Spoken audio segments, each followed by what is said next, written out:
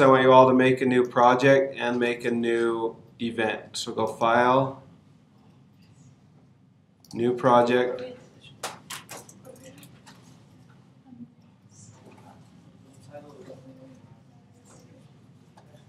Okay, you don't need a theme, so you can just click OK.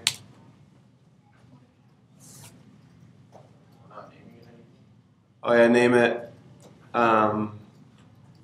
Interview.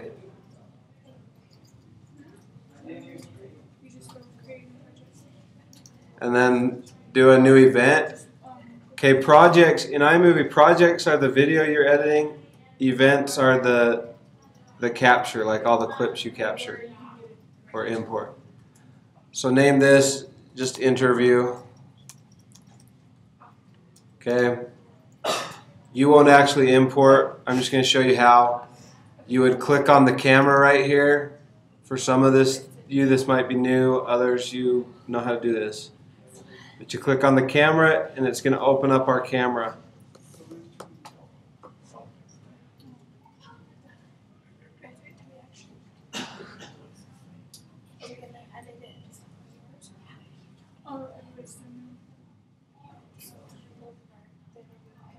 Oh, this is just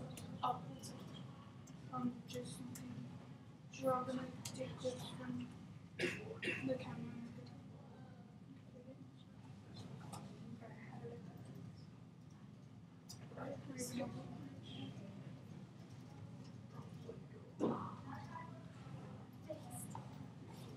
So I don't know why this is taking so long, but it's looking at the camera.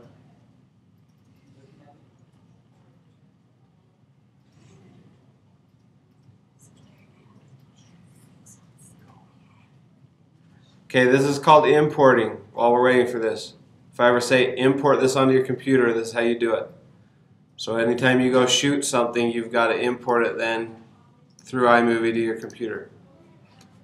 Alright, when you click the camera, it's going to pull up this screen and it's going to show you all the clips that are on your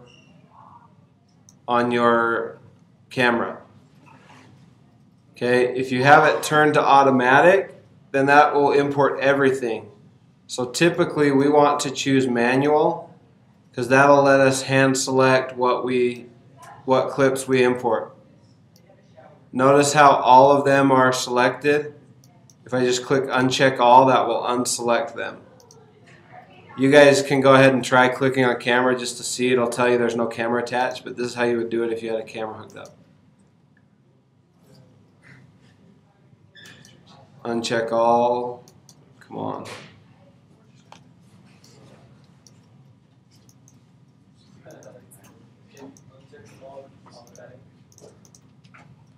It won't let me. There we go. Okay, uncheck all. Now they're deselected.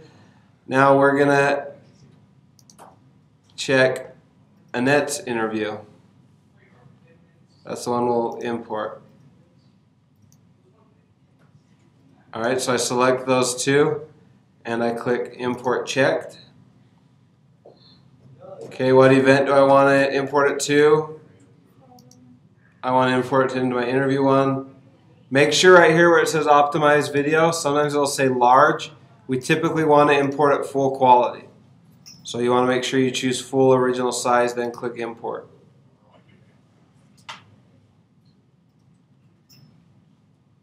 It's now going to import my clips. When it's done, we'll start editing them, but we're going to use Premiere to do the editing.